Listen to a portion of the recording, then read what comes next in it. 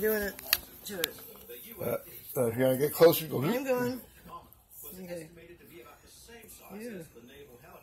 The sighting lasted over 9 minutes, and after emitting what appeared to be a long plume of liquid or gaseous substance, the object disappeared into the clouds. 2 years of investigations ensued, after which no definitive conclusions were arrived at. Because the object was captured with a sophisticated camera for an extended period of time, and because witnesses are regarded as highly reliable, this is widely considered to be a verified UFO. Welcome to Crypto Fun Friday. Oh, you're fisting it. Looks like you're fisting it.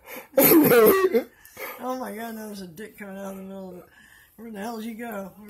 It's all fucking put on.